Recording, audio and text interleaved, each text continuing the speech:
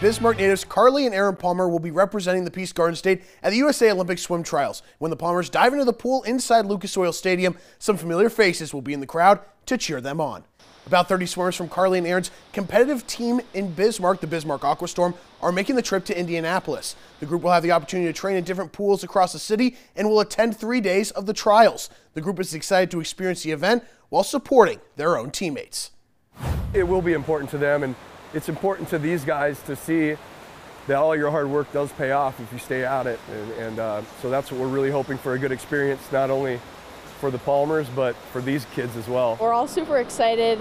It's going to be a great experience and watch some super fast swims, so we're excited for that. It's a great motivator, and I'm so excited to see the energy in that pool and kind of like feel that and know that maybe that's a possibility for me.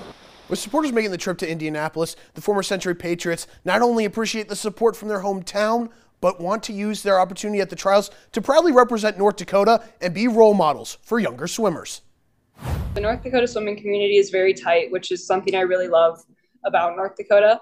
Having members of our team there is definitely a little bit calming, and you feel like you really want to represent your team well. So I'm just very grateful for this opportunity to represent North Dakota, represent Bismarck Aquastorm. Even though coming from a smaller state, you can still make it on the big stage. You know, we got in an influx of text messages from people around the state. And so even knowing that a couple of them are going to be in the stands watching is a huge relief. I think it's awesome to sort of be somebody that they can maybe look up to and sort of strive to be like. I really appreciate North Dakota as a state and as a community, and just how much support we've gotten from them for our whole athletic career.